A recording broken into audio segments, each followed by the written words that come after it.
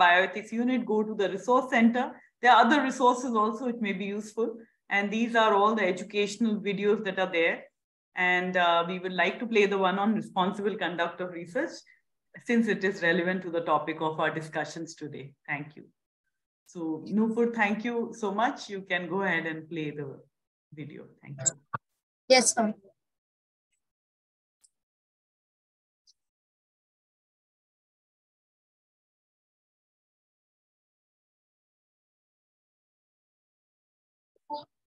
Dr. Das and Dr. D'Souza have been the best of friends since medical college. People joke that their bonding would put Fevicol to shame. Right. Right. Oh, yes, So, this is the grant application I told you. It's basically on novel diagnostic tools. On diagnosing viral fever epidemic potential. Yes, I need your detailed review on this, brother. You are the only person I can trust, right? Sure.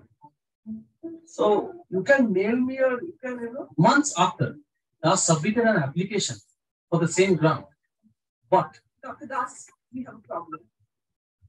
A certain Dr. D'Souza has submitted an identical grant application a month ago.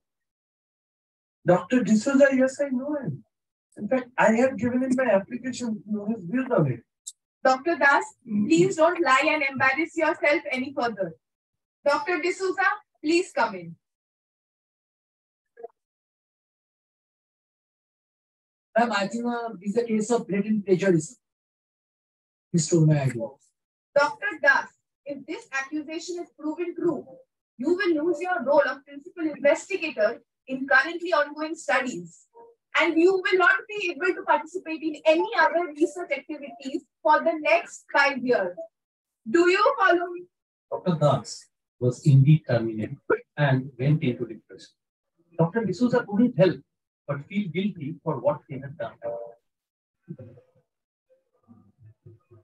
Plagiarism is the wrongful appropriation and stealing and publication of another paper or another author's language, thoughts, ideas, or expressions. Duplicating one's own publication is called self-plagiarism. Research misconduct is fabrication, falsification, or plagiarism in proposing, performing, or reviewing research, or in reporting research results. Dr. D'Souza had continued researching influenza and was collaborating with an overseas research lab. Thank you.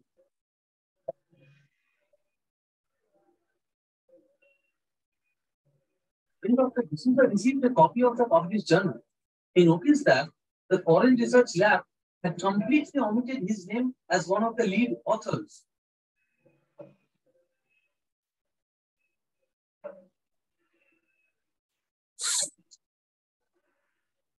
For the first time, Dr. D'Souza could comprehend the rage and the sorrow his dear friend must have felt.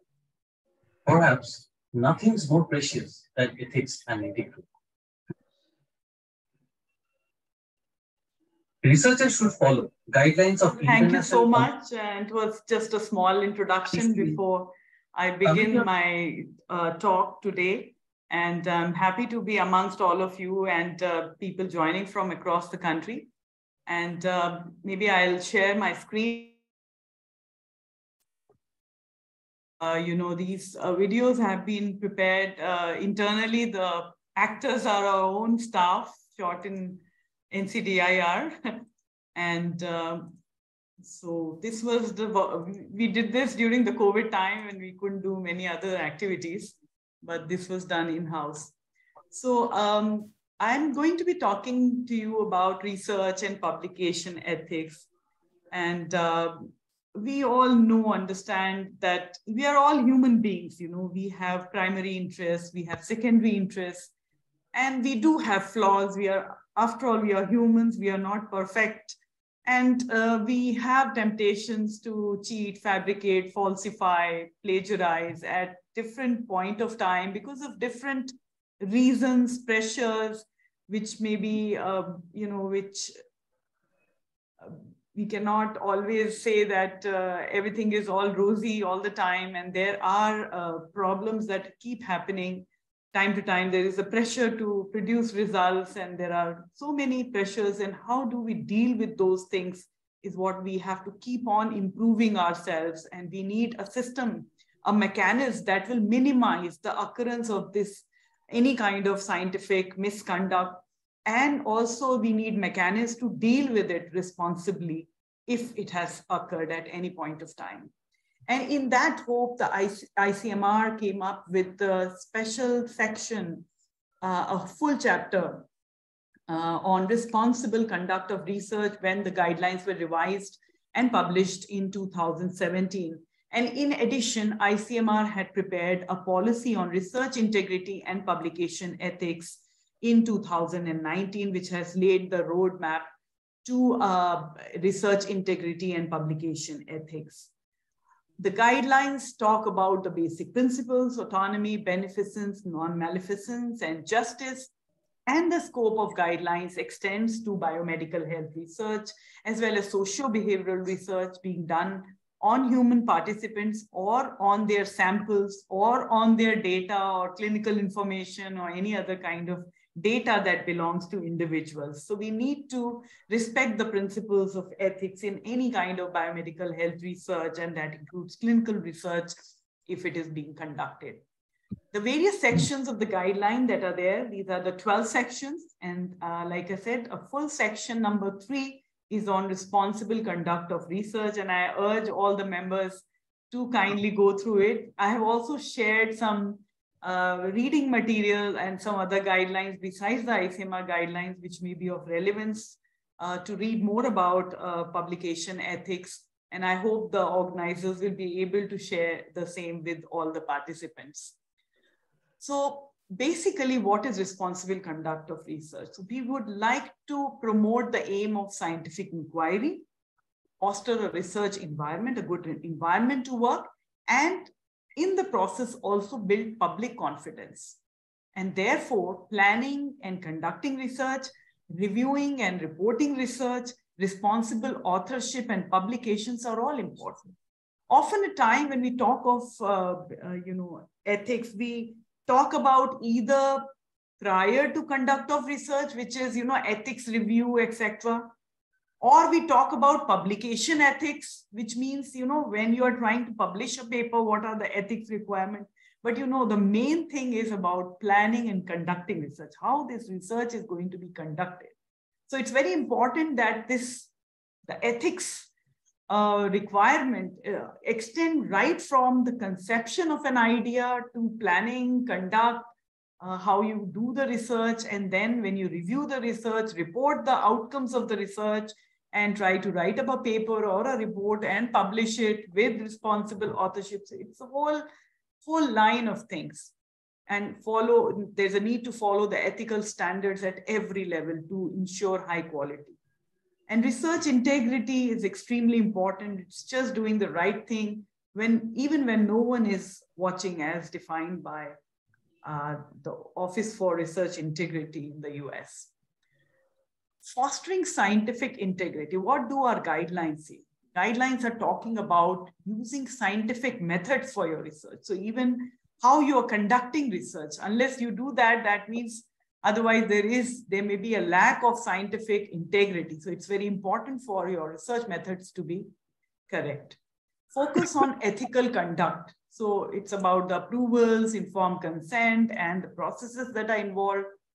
The research should be done in a manner that it is reproducible. The results should be reproducible, and it should be done following a protocol. So transparent procedures have to be in place. There need to be communication skills in conducting research and in communicating the outcomes of research. Peer review processes which are fair. Publication of both positive and negative results. It's not just positive that needs to be published. And rigorous and comprehensive evaluation criteria at each and every step. So what can an individual do, a person, a scientist, a researcher at their own level? So they need to be competent. That's the basic underlying principle. With their experience, knowledge, skills, etc. Intellectual honesty in proposing, performing, reporting research, accuracy in representing contributions, cooperation in scientific interactions, communications, sharing resources, declarations of conflicts of interest, protection of participants, and adhering to the mutual responsibilities that are there. And at the level of institution, good mentoring, good leadership, which supports research, responsible research, encouraging research, respect and collaboration, implementation of policies and adherence to the rules, anticipate, reveal, manage individual and institutional conflicts of interest, timely, thorough inquiries for any allegations of misconduct, opportunities for investigators to receive training or education, and institutional commitment to support integrity in research. So these are some of the fundamental aspects that need to be looked at. And therefore, for any research which may have good quality, transparency, and accountability, it needs to be conducted by people who are competent. The whole research team together needs to display the confidence of doing that work in terms of their qualification, experience, and training.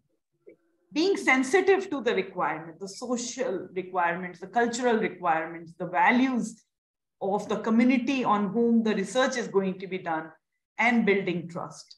Meaningful research, be accountable. What happens? We need to be accountable for that. Protecting participants from harm. Good mentorship, guidance from senior investigators to tell them and monitor them and guide them, because we've seen a lot of cases which have come to news, and a lot of time, many students or young researchers may be doing things without knowing it.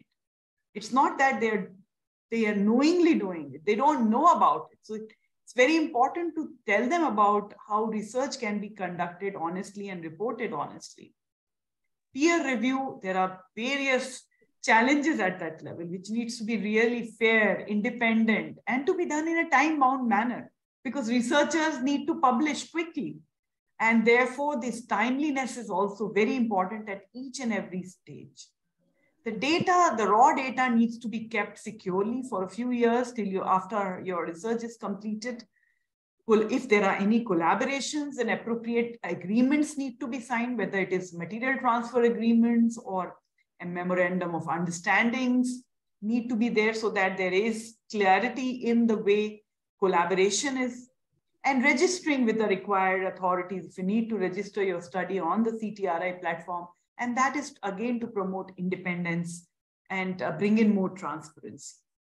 Now, conflicts of interest are also there all the time. It's very hard to say there will be no conflicts of interest, because conflicts of interest exist at all levels, whether it is at the level of researchers, whether it is level of the ethics committee, or it could be even at the level of the institution. And therefore, at each level, there is a lot of work and effort that is needed to take care of these conflicts of interest. So institutions must therefore develop and implement policies, SOPs, and commitment plans to tackle these conflicts of interest and monitor how research is getting conducted. It is not just an approval from an ethics committee and now one can do anything. There has to be a monitoring plan at the institutional level that whether the research is being conducted fairly as envisaged.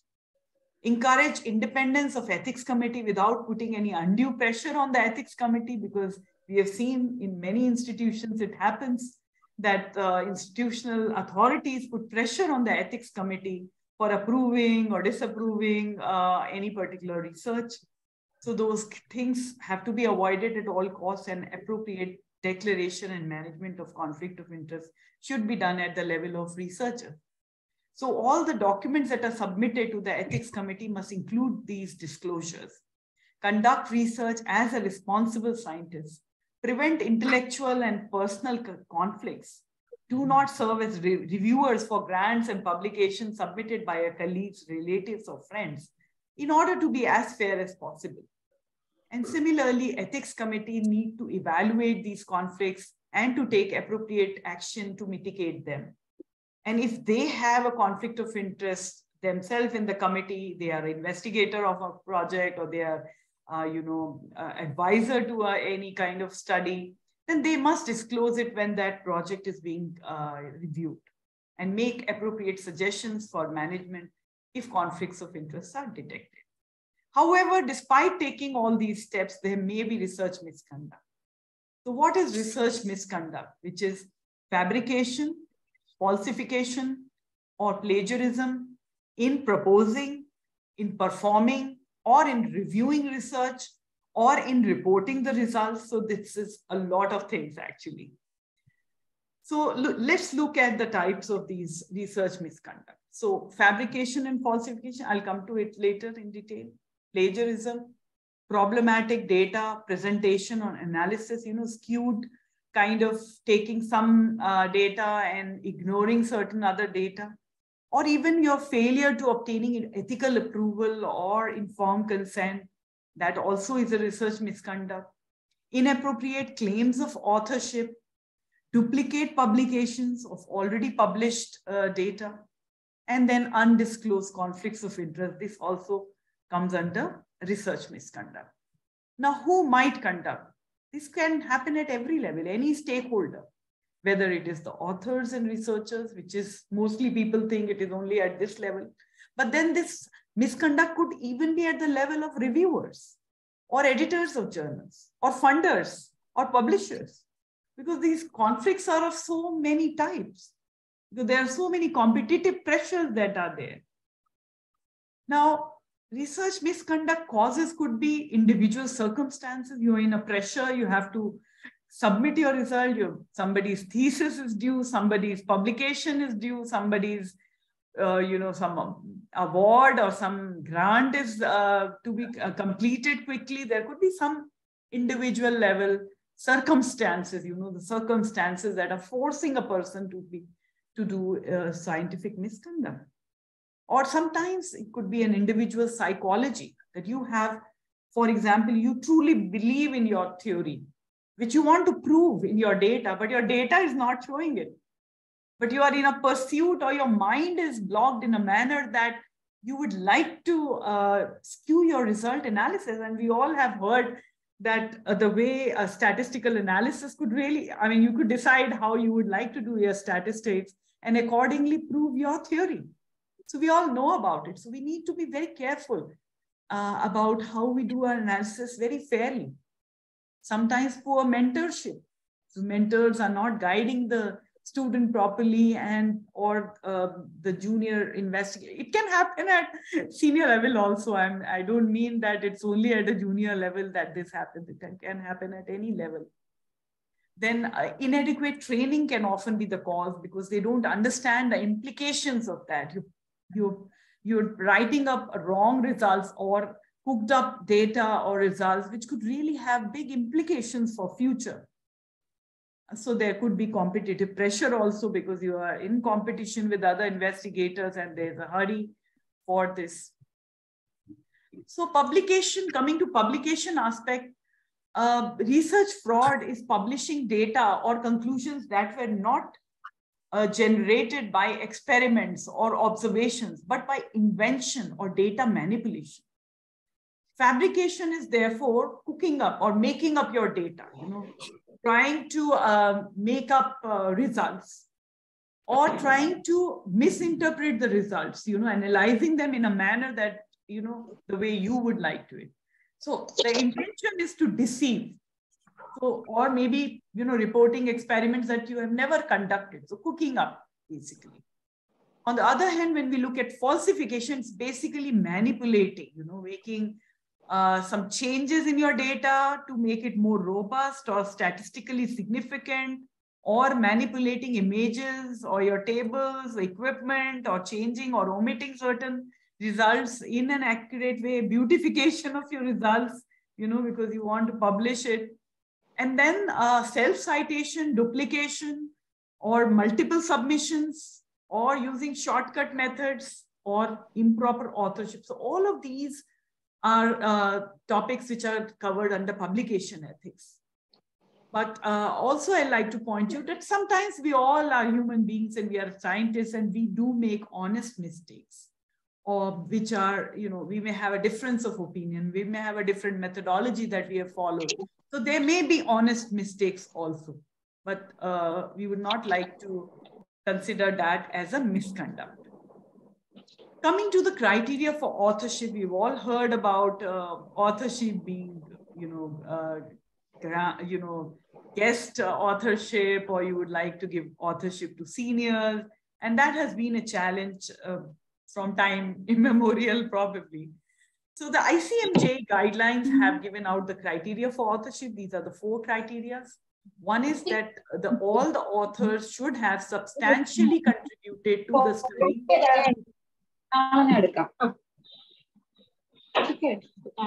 I think somebody's mic is on. If you could please.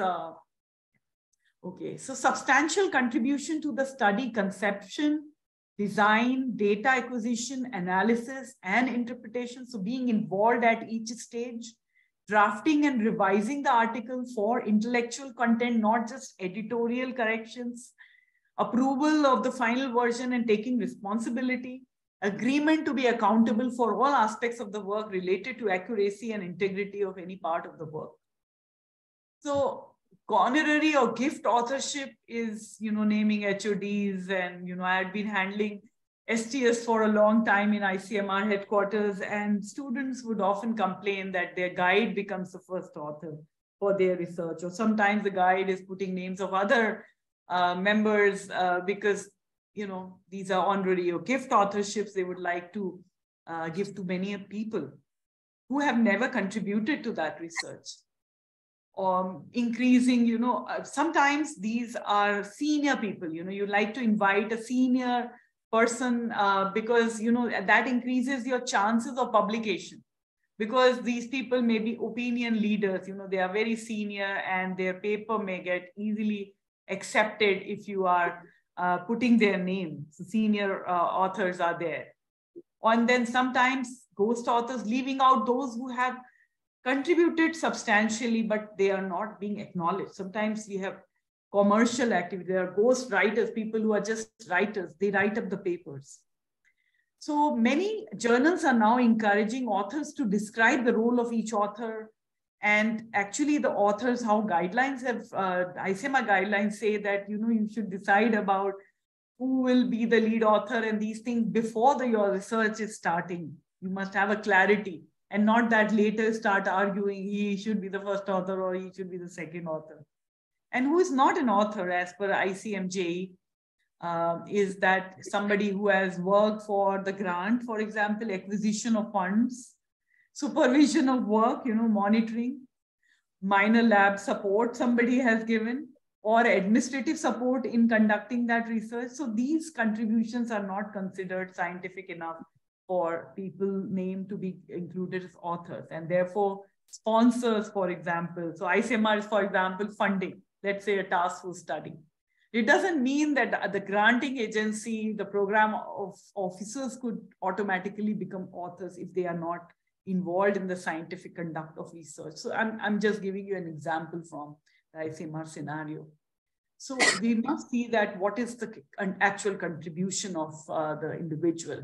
Or sometimes, we had discussion in our ethics committee, why should ethics committee members not be an author? They have contributed significantly in the review and given some suggestions and revised the proposal, but they never credited for any of those. But they have not conducted research. They are not involved in the designing, formulation of research, and therefore they cannot. So small contributions do not count for authorship. That's what we must understand. There are many other stakeholders who are involved in some way or the other, but they are not eligible to be authors. But they can, their names, if they have really contributed significantly, could be there as contributors.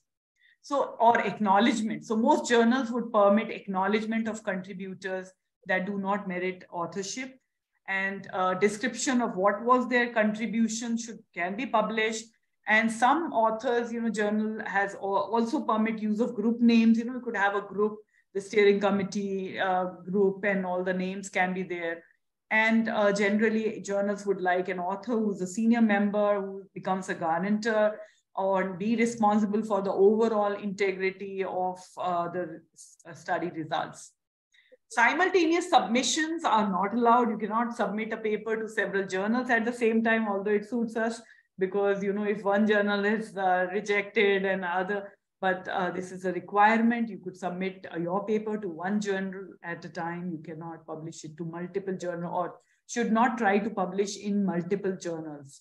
Salami publication is again considered not ethical because it's like slicing away a big protocol, big study results into small bits and pieces and bringing out several papers which may not have that impact or may not be that meaningful, but you would have more publication in terms of numbers.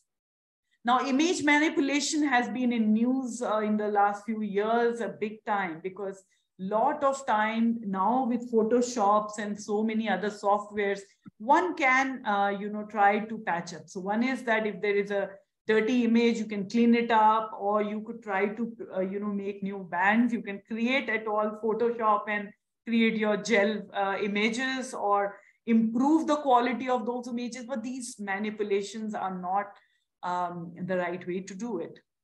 Plagiarism, we all discuss a lot about plagiarism, which is wrongful appropriation or stealing of another person's idea and showing it as your own idea. That is plagiarism. And now we have softwares which can try to compare. It's called similarity check. So they can check the similarity of language to see if you have not acknowledged or if you have not given reference to somebody from whose, paper you have taken some information. So, but there are challenges with these online tools. These are not foolproof, because once you give your paper and, if you do the plagiarism check, I've seen myself doing it on a different day will give you different results. So there are a lot of challenges in these tools, but these are just one of the methods to check that there is no plagiarism involved, which is stealing of anybody's idea. So what effects can this kind of misconduct have? What kind of harm? So it's a lot of waste of time, efforts, and money. We have very limited research resources. And then practice and policy may be based on fraudulent research. And therefore, it may have really wrong, outcomes in terms of public health translation. It may directly harm the research participant. It may be damaging to the careers if your misconduct is detected, and even your colleagues who may be innocent also may get bad name about it. Loss of trust in journals and research, damage to institutional reputation, corruption of the evidence base, because scientists, we are all held as scientists in high esteem. We do not want that this kind of a degrading may happen by one single act of somebody. It brings a bad name to the whole scientific community. So it's very important that we are all very careful. Another menace is predatory journals. These journals, hundreds and thousands of predatory journals. We don't have an exhausting list because the UGC tried to prepare a list, but there are so many thousands, and each day a new journal is coming up. It's a business. And they will publish tomorrow your paper, you pay them some money, and I think everybody gets so many mails every day, at least I get in my inbox, asking me to submit my paper in this journal and why this is good and all that. So it's very important when we check that which journal are we trying to publish our paper in, especially ICMR scientists, please do not, because we have probably negative scoring going on if you are publishing in such predatory journals. The ICMR right policy, which was brought out in 2019, is the research integrity and publication ethics. It is again stressed upon the same points that I have discussed, but it has also given out a framework for research institutions under ICMR to have a system, to have a research integrity unit and research integrity officer appointed in each of the ICMR institute who would be monitoring the conduct of research, making sure that publication ethics aspects are taken care of. So this is a flow chart. I'll not go through it in the interest of time, but it tells you the process, how research is to be submitted, reviewed, and plagiarism to be checked, to be done before it can be agreed for publication. If the research misconduct is detected, then what are the steps which are needed? And if not, then what are the steps that are needed? And if there are any complaints or allegations, for a scientist or for any member of the research team, then how to handle these misconduct, because these allegations, because they may be false allegations, and we do not want a person to be penalized or punished for no fault also. So there has to be an appropriate mechanism in place that if there is a complaint, handle it in a confidential manner to investigate and make sure that this complaint has some merit before taking action and deciding the next steps. So this is the whole flow chart which describes all the process. And finally, DG ICMR has the final authority in this matter for a final decision. ICMR has also prepared some other books. I thought I'll take this opportunity to tell you that because many of you find ICMR guidelines very thick, big book. So there is a handbook which is available, which discusses just the abstract or summarized manner, the basic principles and application. So if you would like to have hard copies from us, you can download everything from the website. But in case you want a hard copy, please feel free to write to me. Another suggestion that I keep giving all the time is that, if ethics committees adopt the common form of ICMR, it will help in review process. It will help your research be reviewed quickly, expeditedly, and completely.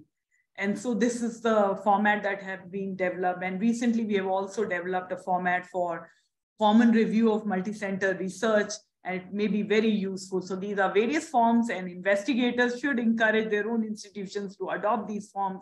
It will help you in the process because these are just one-page forms, but they help you in answering the relevant questions that are needed that information is needed by the ethics committee before they take decision about your proposal. So it helps to reduce the time and back and forth communications. You submit your proposal, that they say this is incomplete, and again you are asked.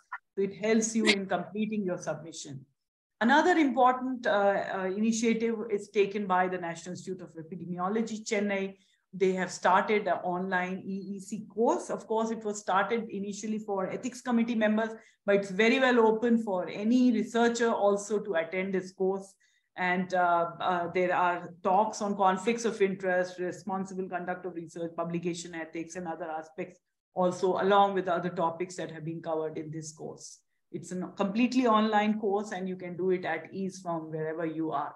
And you have seen one of our videos, but we have prepared many such videos on various topics: informed consent, ethics review, dealing with vulnerable populations, and other topics are there, dealing with data, samples, stored biological materials. There are a lot of topics. So I urge you to visit our website and have a look at these videos. And besides that, we have also prepared some animated videos and infographic posters. Also, frequently asked questions are available on the website. And these were the kind of questions which researchers have from time to time. So I urge you all to go through it. And the latest publication is this book, the Bioethics Reference Book, Biomedical Ethics Perspectives. And there are 10 sections, and I urge you again to have a look at this book. It may be useful for your work. If you want a hard copy, please write to us. We will send you a hard copy. And in the end, I would like to tell you that ICMR guidelines are now mandatory to be followed. And I think many of you know about it, but then still it is important to keep reinforcing that the guidelines have to be followed, and now action can be taken because it's legally binding on researchers to follow the ICMR guidelines, and for ethics committees also to review research as per the ICMR guideline. And in the Department of Health Research, a portal has been created, which is called the NETHIC portal, on which all ethics committees need to be registered. It's very important to follow this. And these were some of the references, which I need to give references for my talk. And thank you all. This is just a glimpse of a lot of publications that are available on our website. And I urge you all to visit our website and have a look, download, and write to us if you need hard copies. And I'll be happy to answer to your queries and questions. Thank you, okay, I can read some questions. And the last one I see, ICMR is a funding agency. This is a common sentence anyone can use. Absolutely right. There are a lot of sentences, and we have ourselves faced the similar thing. Like, for example, I write the title of national ethical guidelines in some of the papers, and it will call it as plagiarism, because a similarity check would say that, this is. So we have to be reasonable when we do this. And these softwares have this tool that if you put certain text like this, which are, language which you use routinely. For example, in NCDR, they have to give reference to the cancer registry portal or cancer registry. So we put it in inverted commas so that the software has this inbuilt provisions to ignore those statements which you can identify. These softwares can identify. You can feed in those statements which are commonly used, which are really, you have to give the titles of certain things. You have to give the name of your institute, for example. So these are also caught in your similarity. So we can put them in inverted, and also your research integrity officer in your institution who will do the plagiarism check or do the similarity check can actually feed in some of these, which we have done in NCDR. We have done that. We have put all those, fed into the software so that when the software checks, it will omit out those results. Okay, the other question, if we have taken the sentences from an article and quoted reference, will it still be called plagiarism? No, you have to acknowledge and give the reference to that. Yeah, I don't think that will be plagiarism. But then, you have to see again, here it doesn't mean you have to just reproduce, unless it's a definition which you need to reproduce. But otherwise, if you are sharing a concept, a theme, then you need to write it in your own words and give the reference. You are not sort of supposed to copy word by word from any paper, unless it's a definition where you cannot change the words. So then again, you have to give it in quotes where you are giving such, if you are taking completely, then you have to give it in quotes. Okay. How